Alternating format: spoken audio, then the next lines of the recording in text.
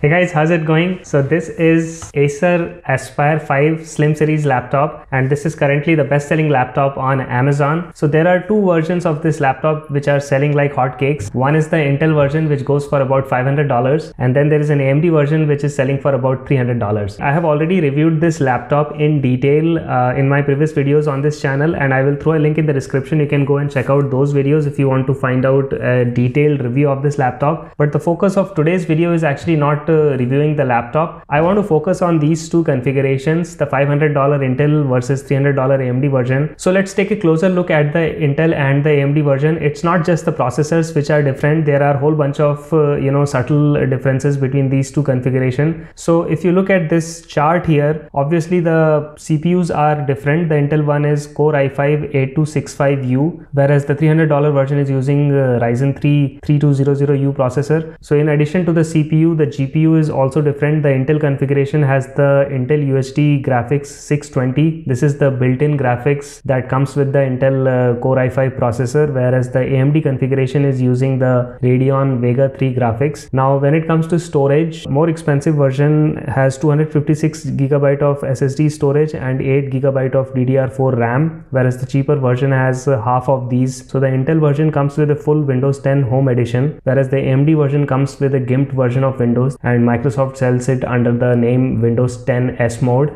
and the S stands for shit.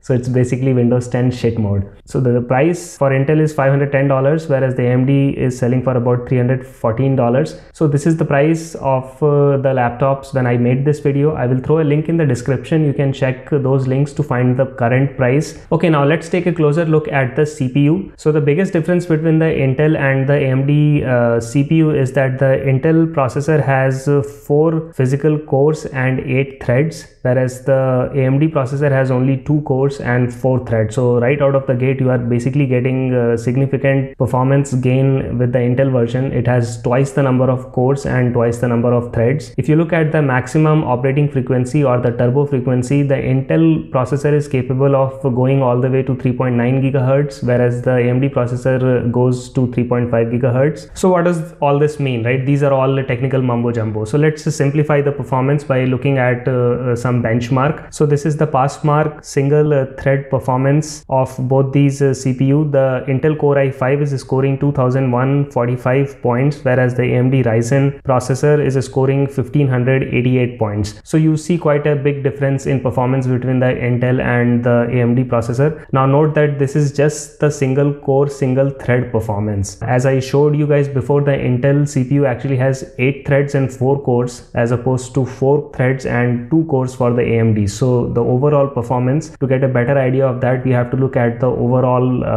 benchmark. This is the CPU mark rating, and here Intel Core i5 is scoring 8026 points, whereas the AMD Ryzen 3 is scoring about 4584 points. So that's a whopping 75% performance lead by Intel. Okay, what about the graphics? Like I said before, the Intel configuration comes with the Intel integrated graphics. This is the UHD 620 graphics, whereas the AMD processor, they don't have built-in graphics. So you have an extra chipset, which is the Vega 3 graphics, and in most of the benchmarks the graphics performance between these two is comparable. Some of the gaming performances do give AMD an edge, but there is one big caveat, and this is with respect to video encoding. So if you plan to use your laptop for video encoding, then the Intel configuration actually has an advantage, and this is because the Intel CPUs support what is known as Intel Quick Sync. Intel Quick Sync is basically a hardware accelerated video encoding solution which Intel offers, and when you use Adobe Suite or DaVinci Resolve or any video editing software, it dramatically improves the video encoding performance. So this is one area where the Intel integrated graphics, the UHD 620, has an edge over the Vega 3. So let's briefly talk about the Windows 10 S mode. This is important because the expensive version of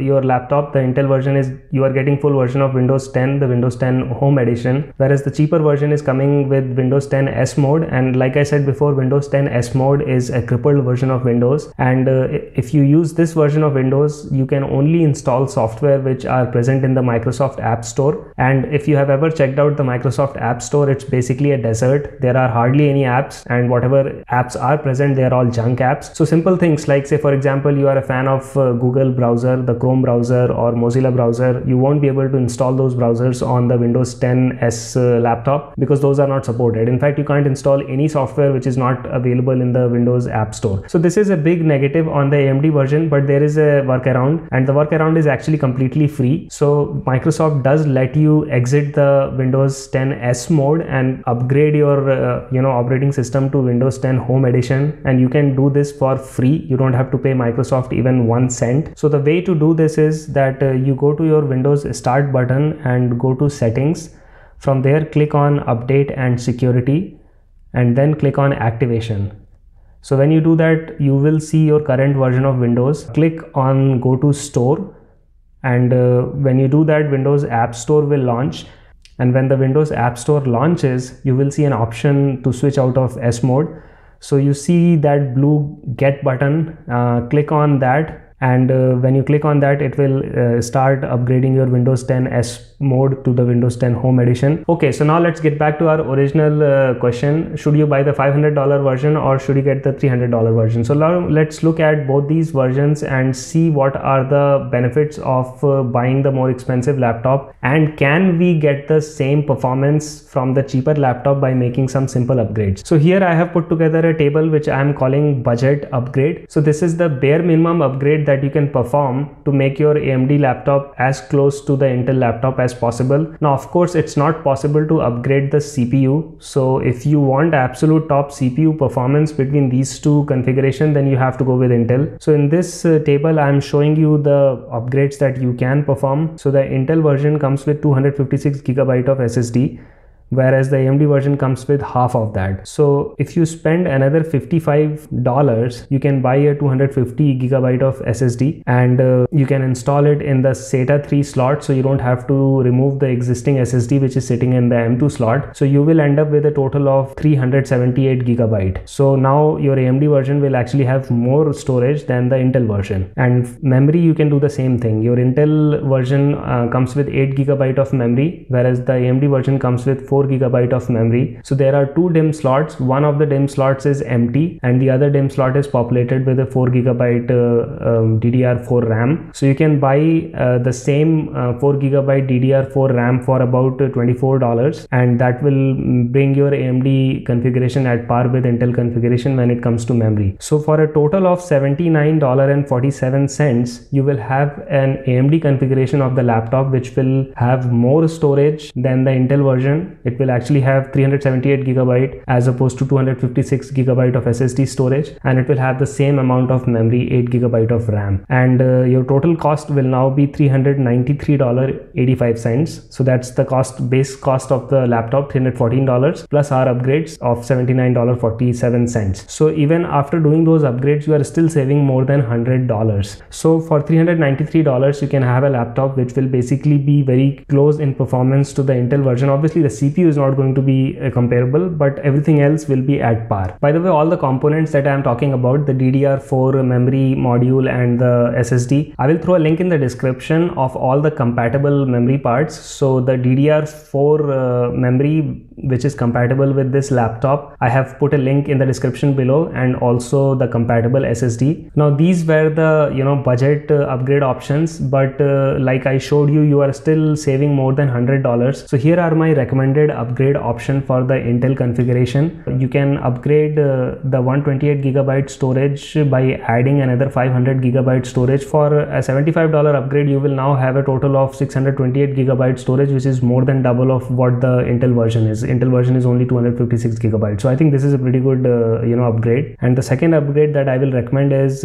bumping up your memory from 4GB to 16GB. So the 16GB DDR4 RAM will cost you $64. So the total total upgrade price will be $139, and if you add that to the base price of the laptop, which was $314, you end up with around $454. So with these upgrades, you are still saving money. You are still saving more than $50, but now the laptop that you have is a total kick-ass laptop. It has 16 gig RAM, it has 628 gigabyte of SSD storage, and RAM is really important. With 16 gig RAM, you can launch multiple applications. You can have a browser with more than a dozen tabs, and it's going to work without any stutter, without any slowness. And like I said before, the AMD Vega graphics is actually pretty good. So if you're watching 4K stream from Netflix or YouTube, it's going to play that without any problem. So I think this configuration, for most of the people, this is a better configuration than the Intel version. The people who would prefer Intel version are the people who actually want a kick-ass CPU performance. So like I said before, if you do software development, or if you are planning to run an application which relies heavily on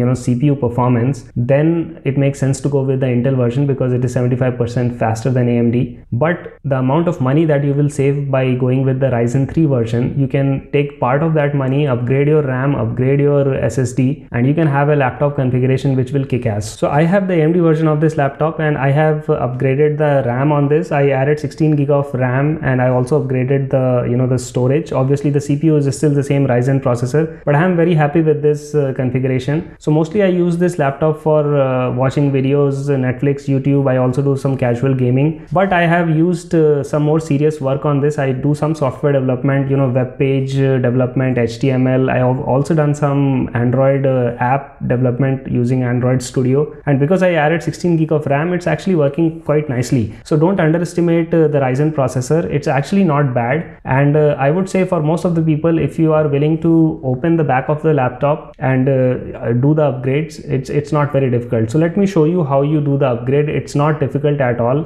There are about a dozen screws that you have to remove, and then once you pry open the back of the laptop, as you can see, the DIMM slots are available. So the way you upgrade memory is you take the memory stick, there is a notch on the memory stick, you have to match it with the slot on your computer, and then you have to slide it at an angle and then press it down, and it will latch. It will make a satisfying click sound, and that's it. That's all you need to do to upgrade your RAM. Now for the SSD storage, the M2 slot is already occupied because there is already a 128 or a 256 gigabyte of SSD on your laptop based on whether you buy Intel or AMD. So my recommendation is to not replace that, because why would you want to waste that? Instead use the SATA slot, the SATA 3 slot, which is empty. And when you buy the laptop, it will come with some screws, and so they usually come in a polythene pouch. Don't throw that, because you need those screws to install the SATA drive. I have thrown a link in the description for the compatible SSD, and I have also thrown a link for the 4 gigabyte memory upgrade if you want to double from 4 to 8, or if you want to go to 16 gigabyte. And by the way, you can also go to 12 gigabyte. If you don't want to spend $64 for the 16 gigabyte upgrade, you can just get one 8 gigabyte stick, and you can put that in the second slot,